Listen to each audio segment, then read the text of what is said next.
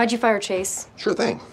First, you tell me the results of the PET scan. Did you fire him for me? Would you stay if I did? You asked him to fire Chase? No! Yes. You're frustrated with Foreman, so you lash out, kick the dog? He's not gone 5 minutes and the name calling starts.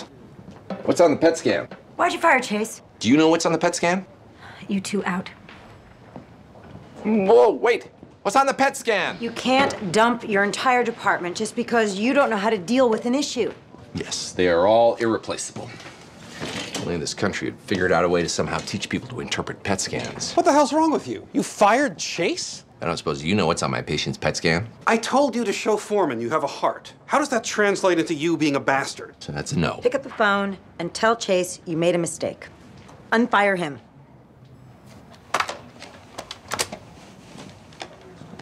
Chase, if you know what's on the PET scan, call me back. Cut the crap. Chase is a good doctor. Sorry, you're in the wrong room. My name on the door, my team, my decisions. My building, my floor, my people. Hold that reprimand. House. Dr. Chase, how are you? Thank you. You are indispensable. You're still fired. Sorry.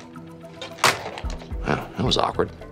PET scan revealed a blood clot in my patient's arm, which means goodbye. Still got 2 people working for me. Gotta get one of them to do my job.